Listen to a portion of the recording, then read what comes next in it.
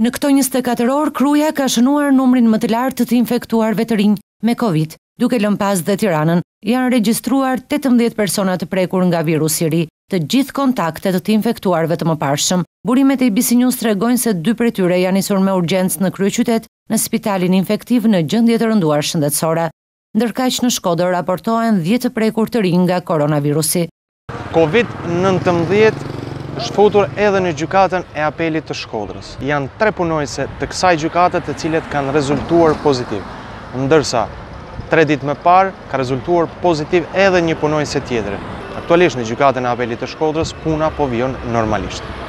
Mësohet se kolegët më të afërm të infektuarve janë karantinuar. Mes 10 të prekurve nga virusi i ri ka rezultuar pozitiv dhe një punonjës i shish.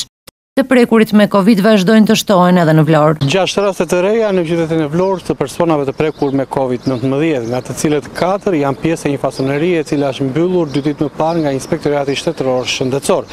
Në total, numri personave të prekur në qytetin e Vlorës është aktualisht në 69. Ndërsa në Berat, pas disa ditësh, rikthehen këtë të mërkur të prekurit nga virusi i ri. Pozitive është konfirmuar një punojse e një fasonerie.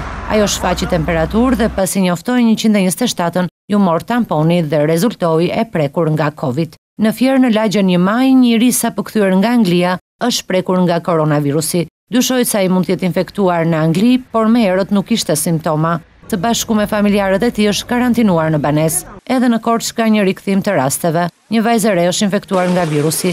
Ajo pak ditë më parë ka qenë në Tiranë, ndaj dhe lind dyshimi se virusin mund ta ketë marrë në komunitet, pasi nuk ka patur kontakte me të prekur të mëparshëm.